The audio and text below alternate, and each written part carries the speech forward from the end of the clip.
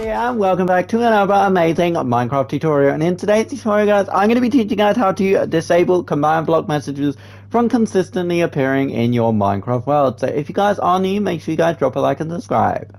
Guys, as you can see in the chat, there has been a lot of command block output commands put in the chat. So all you guys are going to want to do in order to get rid of that is you guys are going to type in game rule. Let's do game rule. And then you guys are going to do command block output, just like so, guys.